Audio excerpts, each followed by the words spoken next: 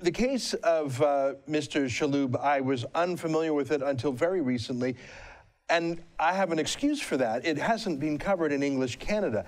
How widely has this case been covered in the province of Quebec? Is it something that everyone's talking about, a modern version of Paul Bernardo, or has it been minimized in the media out there?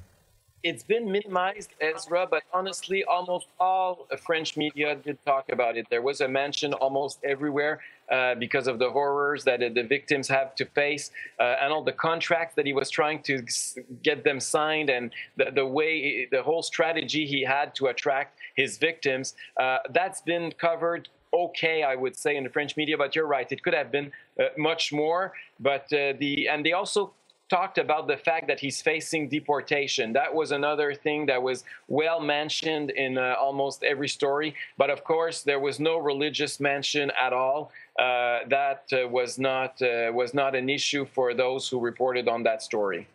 Now, listen, I wouldn't reach for the religion of a convict naturally. I mean, listen, every religion, every race has its criminals.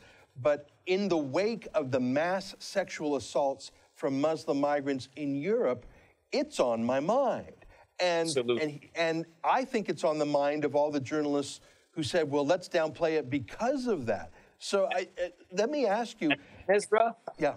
You're not paranoid because there's a well-known columnist in La Presse, which is the main French paper in Montreal, that wrote something about what happened in Germany and also with this Walid Mustafa Shaloub.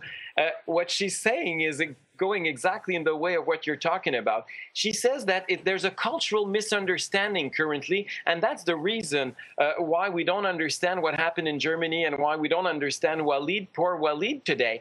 It's because their perception of Arab men in the Muslim world is that the women in the Western world are basically sluts. And where does that perception comes from? Well, it's because of our porn industry here in the West that is diffusing an image of the women that is degrading, and unfortunately the Arab man understand that this is the norm and this is how sexually our women behave out here. So when they arrive here, there's a cultural misunderstanding, Ezra. I'm sure you'll like that expression.